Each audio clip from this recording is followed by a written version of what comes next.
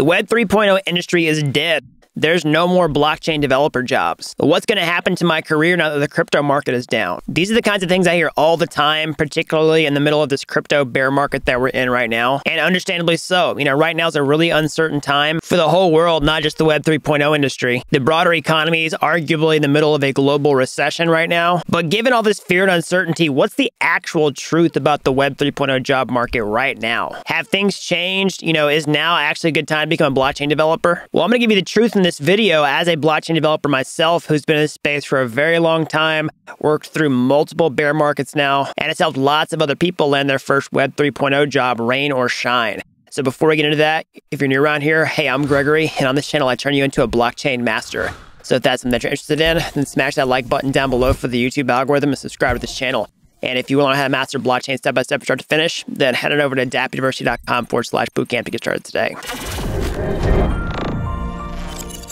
All right, so let's get into this. Let's talk about the truth about the Web 3.0 job market. So one of the reasons I'm making this video is I've been personally talking to a lot of aspiring Web 3.0 developers lately, and I've had these types of questions come out a lot. So I wanted to, make a video for you all because I imagine they're not the only ones that have these questions, and it's, understandable. And I really want to address the elephant in the room, because the crypto markets are down, crypto prices are down, sentiment's bad, the economy's in the tank. And so a lot of times when people ask about this, they want to look at data and statistics that, try to measure what it's like. But having been in this space for so long, I don't rely too much on data and statistics to do this, but I'm going to put some of those together and show you those in this video because it's really hard to measure and you kind of have to just look at different data points to sort of give you a sanity check on what your intuition really tells you by, being in the space for a long time, having the experience and being able to determine what's signal and what's noise. So let's jump in and look at a couple of those things. So one statistic that I like to look at is developer activity, okay? And I'm going to look at historical data based on this to see what happened in the past and try to forecast that in the future because I think the underlying behavior is actually really similar. So basically, the data shows that whenever crypto prices go up like crazy, it attracts a lot of new people in the space, particularly developers. But unlike new investors who come into the space and lose all their money and leave, a good majority of the developers who come into this space are actually sticky and stay regardless of crypto prices going down. And that's not all new developers. Sometimes that's new talent, working on new projects that are shipping for the next wave of things. And then whenever prices boom again, it attracts a new wave, and then those are sticky and they get retained for the long term. So, if you might have experienced that yourself, like if you're a developer, you might have had your attention caught by crypto, you get in the rabbit hole, you get into the technology and wow, this is awesome. And you stay even when the price goes down. That happened to me. I got into crypto in 2017 when prices went up like crazy. And then despite the bust, I stuck around. And so you can look at this report here put out by Electric Capital. This is looking at the past, all right? But you can see this like in 2017. Here's what happened to the crypto prices. That had a lot of developers come into the space and they continued to flock into this space even as prices were going down. And in the depths of the bear market, it was really flat and a slight increase, and that continued and made new all-time highs whenever we had the network peak, the price peak in early, 2021. So that Electric Capital report was published last year, and I was mostly doing that to show what happened in the past and how that's likely to happen in the future. If you look at some recent data, you can actually look at Alchemy. They put out a developer report for Q3 2022, so that's super up-to-date. Okay, and we look at other developer statistics have increased like crazy, even despite the bear trend in 2022. You can use proxies like weekly downloads for things like Web3.js, Ether.js, really popular blockchain developer libraries have continued to rise despite either throughout the year and is even going parabolic, okay, despite, the recent downturn that we've seen. Other things like monthly verified contracts on Etherscan have consistently gone up month over month in 2022, okay? So these are pretty good proxies for people who are actually building things in Web 3.0. Now, some of these could be hobbyist developers, but the assumption here is that quite a bit of them are actually, building real projects that are getting shipped. And some of these people, of course, might be building for their own, sake, but it's still a good proxy for demand, and that demand generates companies, and companies hire blockchain developers to pull this off. So in a way, it shows that demand for the tech hasn't really changed, which trickles back down to developer demand. And because that demand trickles back down to developer demand, you can just start at the top and see, where's the money going, okay? Follow the money. That's going to show you where demand is, and that will ultimately trickle back down to blockchain developers.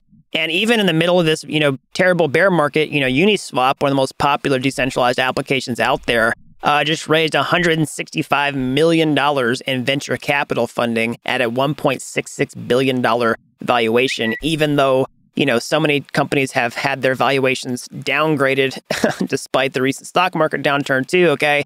We're still injecting massive amounts of capital. I mean, $165 million. Think about how many developer salaries that can pay for, decades. That's a pretty good proxy for blockchain developer demand as well. And so some other data points that you can actually use are just looking at open roles on, any job posting website, but particularly, crypto-specific jobs. So I'm just going to pull up a couple sites here like cryptojobless.com, web3.career. Okay, you can use some top-line stats like 26,636 open jobs in Web3 at 3,221 companies. Okay.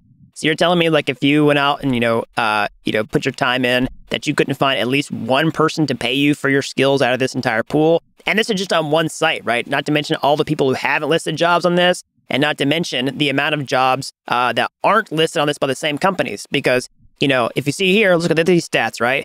Like, 7,848 jobs across, 2,109 companies.